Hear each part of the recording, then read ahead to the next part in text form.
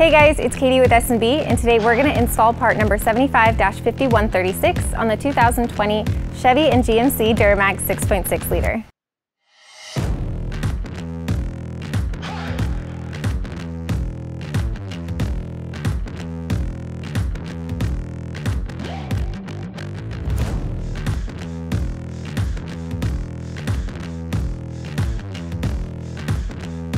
With the engine turned off and the parking brake engaged, disconnect the negative terminals on the batteries. Push down and pull out on the red locking tab to disconnect the mass airflow sensor harness from the mass airflow sensor. Now you're going to remove this nut that's securing the resonator and the intake tube to the vehicle.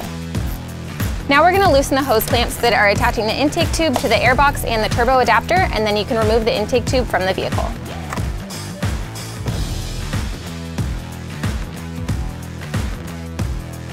Next, we're going to remove this nut that's securing the airbox to the fender, and we're going to put it to the side because we're going to reuse it later.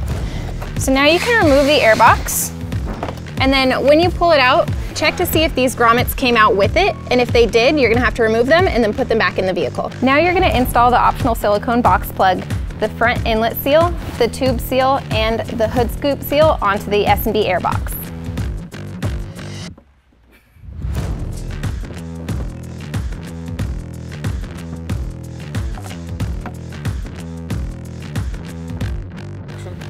Now you're going to install this grommet into the S&B airbox, and then you're going to install the shoulder washer from the inside.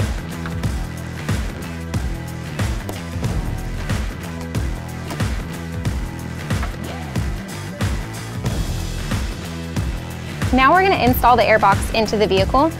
So you're going to want to lightly push the front inlet so it's out of the way. And then you're going to want to make sure this threaded stem goes all the way through the shoulder washer and that the box is fully seated in the grommet.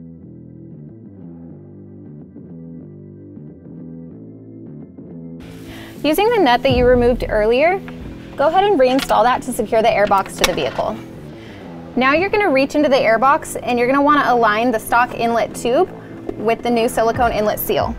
Now you're going to drop the air filter into the airbox, making sure the point is facing towards the back of the engine bay and down.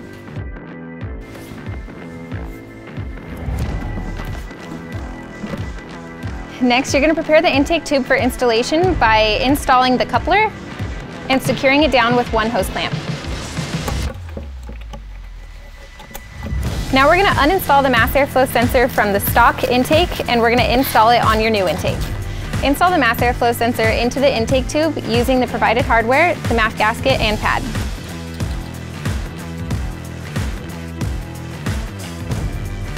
When installing the intake tube into the vehicle, you're going to install the large end through the tube seal and into the filter flange.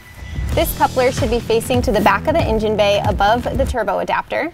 Once it's secure, you're going to rotate it, pull the coupler back, slide it over the turbo adapter, and then secure it down with the clamp. Make sure that the end of the filter isn't touching any walls, and then you can tighten down the hose clamp. Remove the protective coating from both sides of the lid, and then install the lid into the lid seal. Snap the lid into the airbox.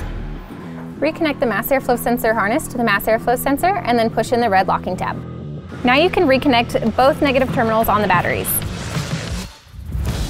We recommend disabling your air filter life monitor only because it's going to read differently, and a manual check is always better. So this is how you do it.